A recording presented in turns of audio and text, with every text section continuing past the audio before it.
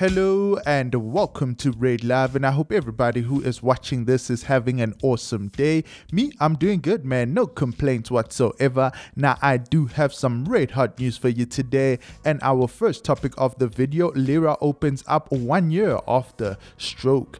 So it has been a year since musician Lira suffered a stroke in Germany, and she has opened up about what happened on the day that changed her life.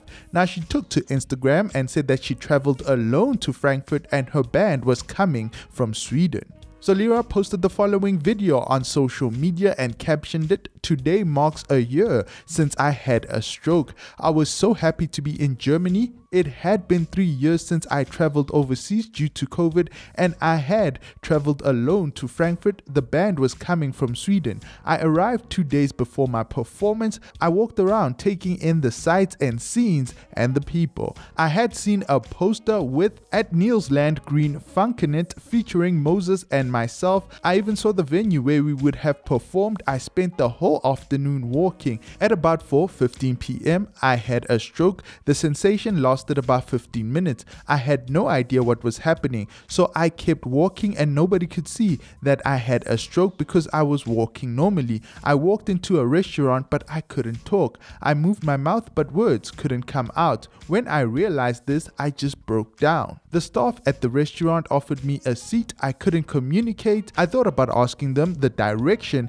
to my hotel. I was nearby. I couldn't communicate that. Once I stopped crying and got myself together, I left. It took me 2 hours to find my hotel. It was about 7 p.m. when I got to my hotel. I couldn't communicate with the receptionist, so I just took a shower and tried to communicate via WhatsApp, but I could not type. The words made absolutely no sense to me. I couldn't figure out what the letters meant and how to put them together. I managed to get a hold of someone special to me and got them to understand that I wasn't alright. 23 March, long story short, I fell asleep, and in the morning my agent tried to reach me. She sent 2 people to my room and they figured out that I couldn't speak. The German promoter came and called the ambulance. The paramedics couldn't speak English, and it's only when I got to the hospital that I found out that I had a stroke. Wow, I was shocked. I cried the whole day, and in the morning I accepted my situation." Continued.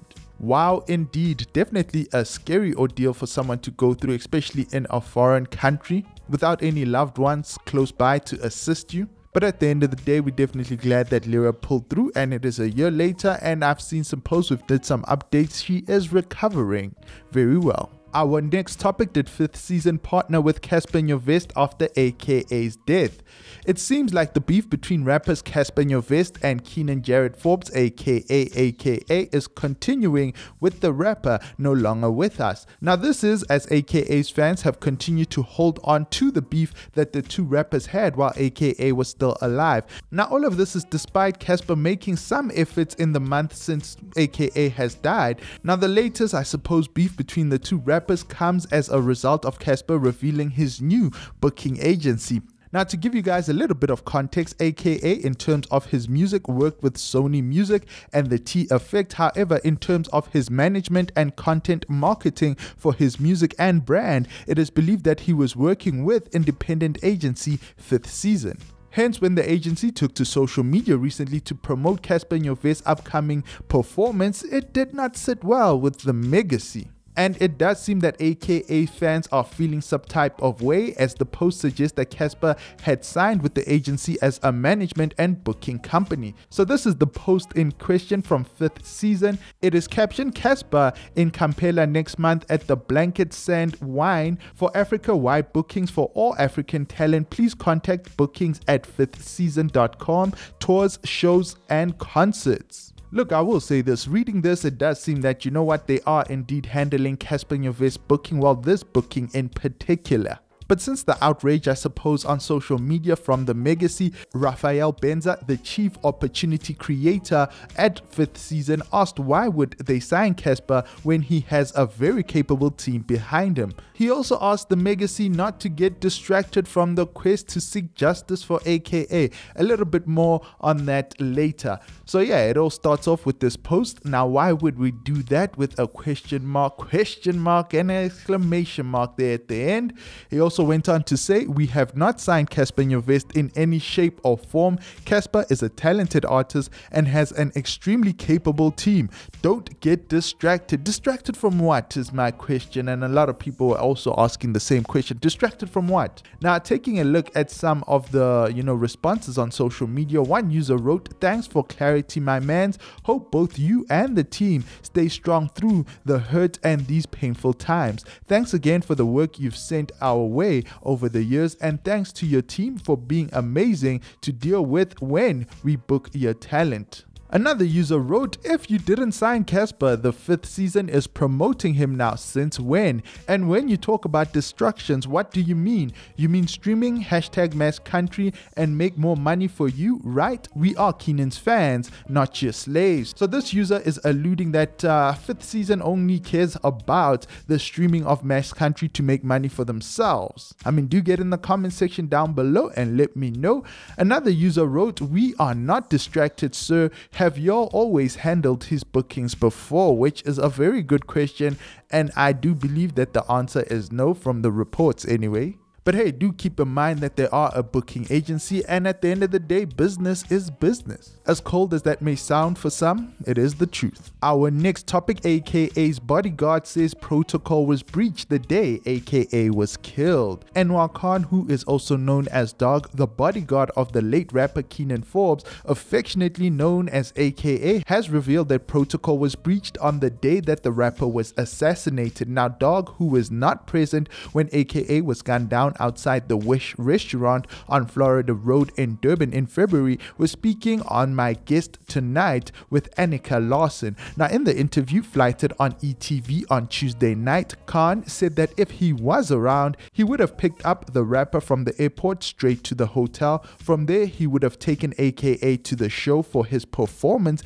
and then back to the hotel. The next day, Khan would have picked him up from the hotel back to the airport. Now, Khan further said that it was the duty of the bodyguard who was assigned to protect AKA on that fateful day to make decisions that would have minimized his exposure to danger. So yeah, it does seem that the bodyguard is kind of spilling the tea. And I will say this, social media is definitely a buzz following Khan's interview where, like I said, a lot was revealed on Keenan Jared Forbes' death. And these claims have breathed life to the allegations that suggest that there was some foul play involved in AKA's murder. Now, by now, we should be aware that AKA's friend, Don Design, has been under fire, and scores of social media users have suggested that he was behind AKA's shooting. Although the Forbes family has already urged the public court of opinion to ease up on Don Design. However, nothing seems to be stopping AKA's fans from making their own deductions and, I suppose, speculating and believing their own truths. So a user on social media posted the following video and captioned it. Dog says, "Rules were broken. Keenan Forbes was called and invited to go on Florida Road. Had I been there, that protocol would have not been breached simply because that call would have come through the road manager." Now let me play that clip for you guys real quick. In your placing of yourself as a person, if I know that at a certain time or whatever that in a certain place that you're going to go to, I would recommend not to go.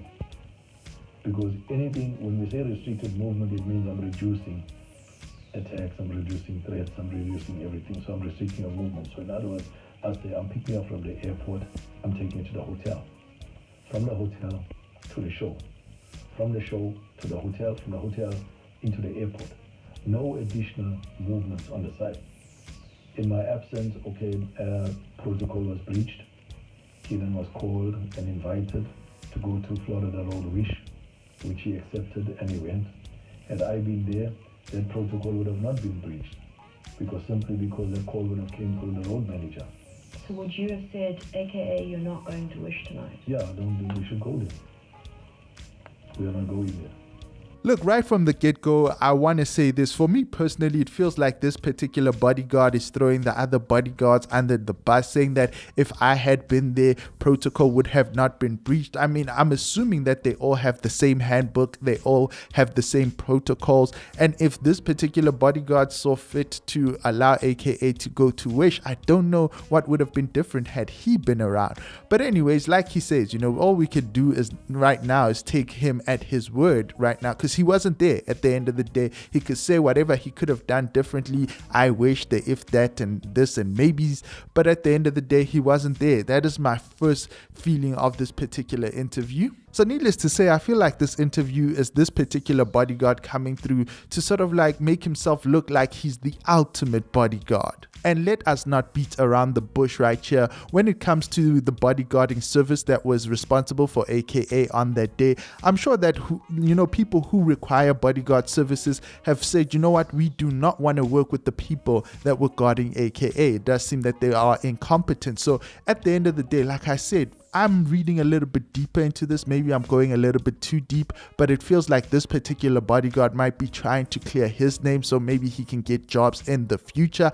I don't know. But personally, if I was a person who was in need of bodyguarding services, I would not hire the same agency that was working with AKA on that night. Heck, I wouldn't hire them to look after my pet. But anyways, that's enough of my 2 cents. Let's take a look at what users on social media had to say. This user wrote, I've been thinking about AKA's passing, and what's bothering me is the silence of the guys that were with him. Why haven't they demanded justice? AKA would have never kept quiet if his close friend was murdered in his presence. He would have gone on a nationwide campaign, #justice for AKA. And indeed, justice for AKA has come through on that trend list here and there if you've been on social media. But yeah, do get in the comment section down below and let me know what you guys think about this particular tweet over there. The user saying that why are his friends quiet? Why are the people that were with AKA not coming through, campaigning for the murder to be solved? Another user wrote, so road manager broke the protocol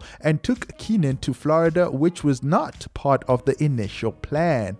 The dog has already started spilling beans. Another user wrote, dog said some protocol were broken. Keenan was never supposed to have been in Wish, let alone Florida Road. The inviter, the road manager, the protector of the day, his friends, and Keenan himself could have avoided this tragedy. #justice for AKA. And just like that, we have reached the end of the news. Now, if you did enjoy the video, please do me a huge favor. Share it with your family, your friends, and your enemies. Confuse the hell out of everybody. And as always, thanks for watching. Don't forget to subscribe to RedLive if you haven't, and binge watch my previous videos.